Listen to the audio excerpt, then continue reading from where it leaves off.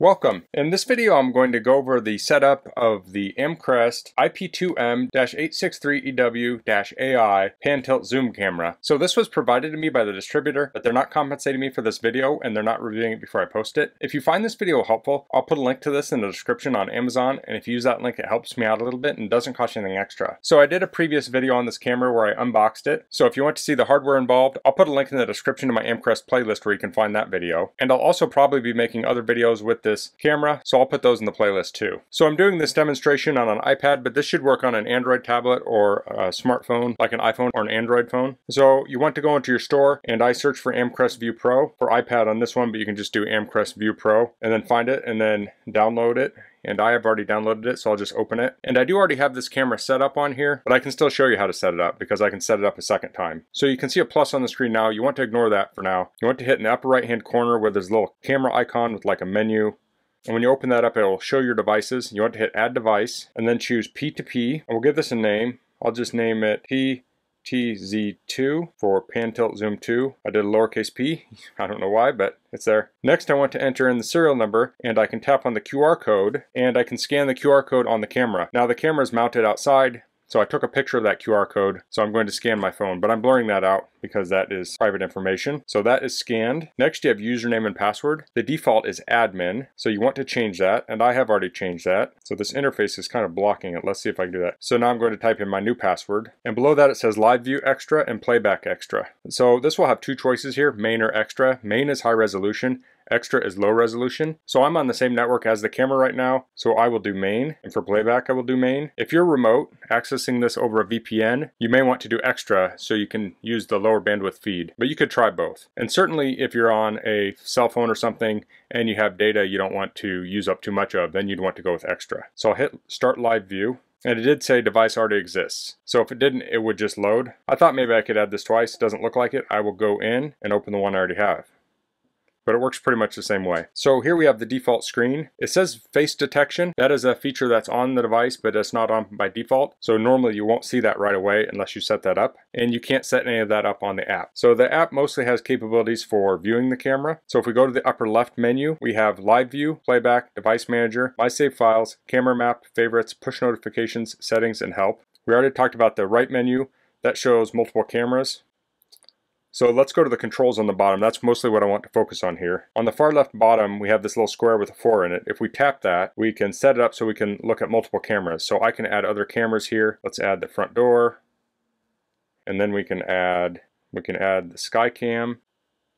It says driveway. I don't know why that's named like that. And the bottom right, see the garage. Let's try that. So here I can have 4 cameras. If I want to see one, I can double tap it and that will bring that up. I can double tap it to make it small again, so I can go between the different cameras. Looks like I have a package, I didn't know that. So let's go back to the pan tilt zoom camera. So the next two icons here are for microphone and audio. So if I tap that, it will say mic enabled. Untap it, it'll say disabled. Same with the audio. So I don't have a microphone or speaker connected to this. It does have wiring for that, so you can buy a microphone and speaker and hook it up to that if you want to have two-way audio. Next we have the pan tilt zoom control. I'm going to skip over that and go to HD here. And if we tap on that, we have HD and SD. So right now we're in the SD mode, which is the standard definition. We can tap HD and we're in high def. If you look at the Amcrest logo down in the bottom right, I'll go back to the low res mode.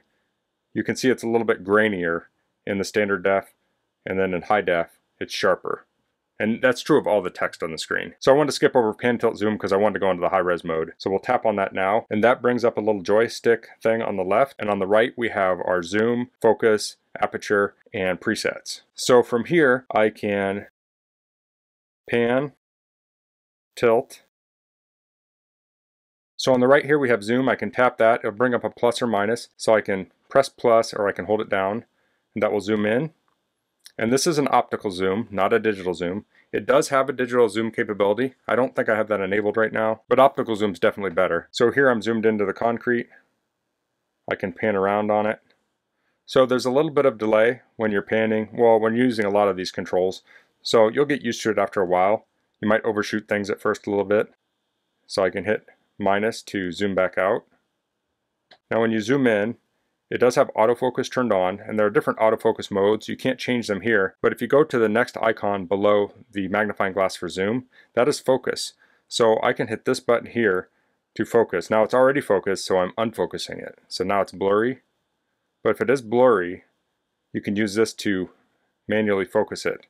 And sometimes that comes in handy, especially if you have two things near each other or you're looking through a fence, you can manually set the zoom. And the third one down is the aperture. So this will change, I think it's the exposure. I'm not an expert on photography, so that made it really white and that made it dark. So most of the time the auto setting is going to take care of that, so you won't need to mess with that. So I'll zoom back out here. Now when I zoomed out, you can see that it reset that. I said aperture, I think it's the iris is what it's called. The third one here are presets. As far as I know, you can't change the presets on the device, but if you set it up in the web interface, you can access them here. So this is a little bit weird, but once you know how to use it, it's not too hard to understand. You have 3 zeros and you want to enter in the number of the preset. So I have one called preset 1, so I'll move it up to 1, I'll hit OK. And that will change to preset 1. Next I can go to preset 2, I'll hit OK. That will go to preset 2. So that normally would zoom in on a license plate that's in the drive, but that car's gone right now. And then number 3, I'll hit OK. That takes you up into the tree. So we can go back to my default here, I'll hit OK. And now we're back to preset 1. So if you have certain things you'd like to look at, you can set up your presets in the web interface and then you can access those with the little flag icon there. So I think that's a much faster way to access things you access on a regular basis, is to set up those presets. So let's check out the zoom here. So I may cut some things here for privacy reasons, but I'll try and show what I can. So I'm going to pan to the right. Okay, so I cut a little bit out there. So I'm going to zoom into a sign down the street. It's, I think, 220 feet away from this. I measured on a map online. So I'll try zooming in here.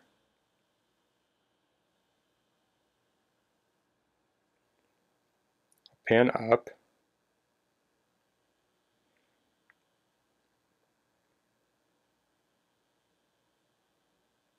So it's panning a little bit slow because I'm zoomed in.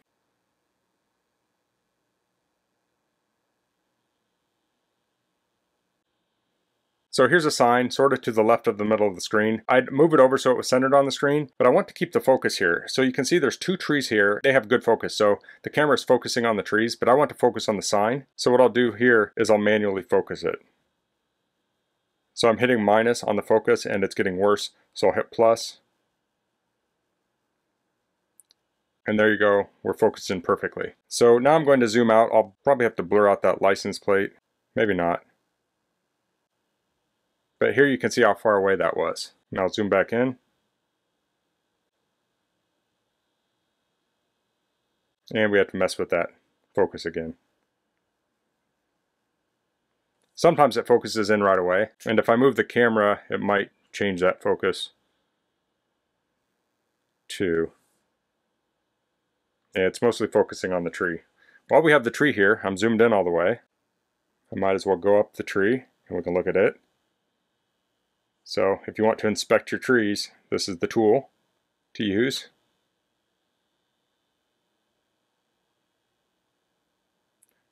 So I've logged in at night and I've seen insects crawling up and down this tree. It's pretty incredible. In the pitch dark, the night vision works really well like that. I mean, you're not going to see their antenna or anything, but you can see bugs crawling up and down. So here you can see the detail of the tree.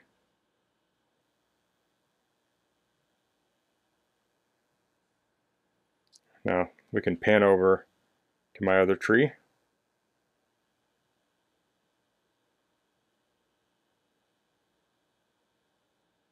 That's the same tree.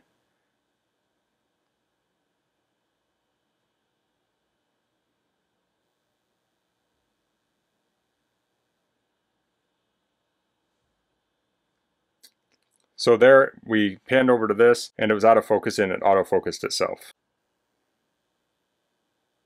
And this is my oak tree here.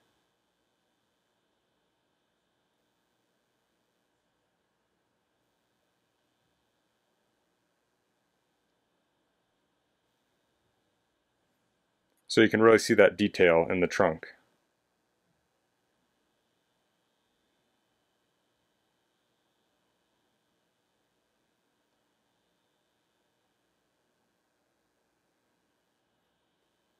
So this is as high as I can get on the tree. Now I'll zoom out so you can kind of see how far away we were.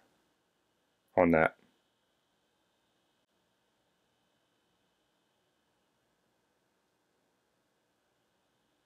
So that's enough with the tree. I want to go back to my preset for one. I'll hit OK. And there you go. It takes you right back, zooms out, and I have the view of my driveway. So next on the bottom we have snapshot. So I'll tap that, and that took a snapshot of the driveway. Next we can do video. So if I'll tap that, it'll start recording. And why don't I go to preset number 3, and that will take us up to preset 3. We'll go back to preset 1. I'll tap recording again, and that will stop recording. I think it did. There we go. Now it stopped recording. Next we have rotate. Well, it's flip and mirror actually. So right now, let's see, if I hit the one on the left, don't think that's going to do anything. Let's try the one on the right. Okay, that turned it upside down. The one on the left doesn't seem to do anything, and that may not be supported by this camera, but the one on the right is. So if you mounted the camera upside down, you could use that to flip the image. Although you can do that in the web interface also. The next is the night vision, so I just turned it off, or auto. So this has infrared night vision. So it has an infrared beam it sends out, and that bounces off of things, and it collects that back with an infrared sensitive camera, and you can see in the pitch dark. This also has very good low light capabilities. So you can actually turn that off, and it looks kind of like it's dark out, but you can see quite a bit of detail. So there may be times when you don't want to use the infrared night vision, you just want to use it just as is. And I'll show some samples of that. The next is image adjustment. We have brightness, contrast, I think that's saturation. I'm not sure what that one is. Forget what the two on the bottom are. One of them's probably saturation. I don't know, but it has a little reset here. So you can play around with those if you want to change the colors on it. I tend to not mess with those. And then we have a 30 seconds back. Next we have 30 seconds back. We're looking at live, so this it doesn't have like a DVR capability. And then we have a star that allows you to have favorites. And then we have close. So that will close this. So we took some snapshots, took a video. So if we go to the upper left, we can go to My Saved Files. And here we have the video we shot. So I will play that, or it's playing automatically. And it looks like you have some controls in the bottom. One of those is snapshot. So you can take a snapshot from the video.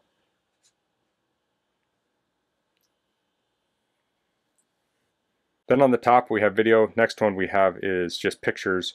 And here's the picture I took. So on the mount I have on this was a couple weeks ago I think, actually now, there was a cicada coming out of its shell there, its skin. So I recorded that. So it's daytime right now, obviously, and I'll merge in some nighttime video so you can see what it looks like at night. I'll do it with the two different camera things. I don't know if I'll do voice work on it. I may just put little subtitles up on the different settings if I change them.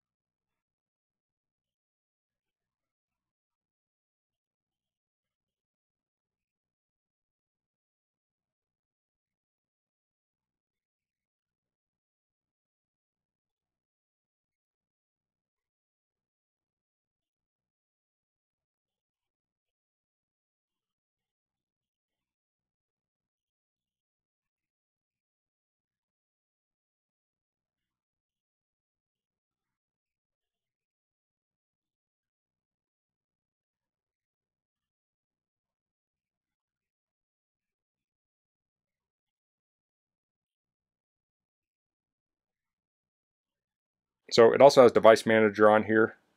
We can go to the camera, we can go to channel config, IP PTZ camera, and here we can change different settings here. So we have main and extra. These are the two channels. Extra would tend to be used for mobile. Main would be used if you're on network. So we have encoding here. We have H.264H. So that's H.264 high profile. You can use the newer H.265. So that's HEVC. So that should give you good quality with lower bandwidth. So we can turn video and audio on and off. We have resolution here. This is a 1080p camera. A lot of times you want a higher resolution camera so you can get more detail. The nice thing about the pan tilt zoom camera is that you can zoom in and get that detail. So there may be situations where you don't need as high a resolution camera if you're using this.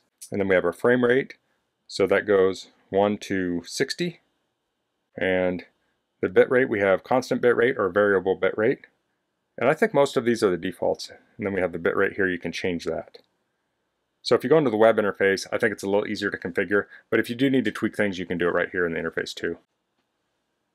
And earlier I said you don't want to tap on the plus, but you can tap on it and add cameras once they're set up. And I don't know that I mentioned, but I put this on the corner of my house. I made a little mount, so I don't want to invade my neighbor's privacy, but I can look up the side of my house. So I could probably move this out from the gutter a little ways because it kind of blocks the view. But I didn't realize that until I started testing it out. Now, if I go down all the way, this has a flip feature. So I'm going down, down, down. You'll see here it will do a little flip.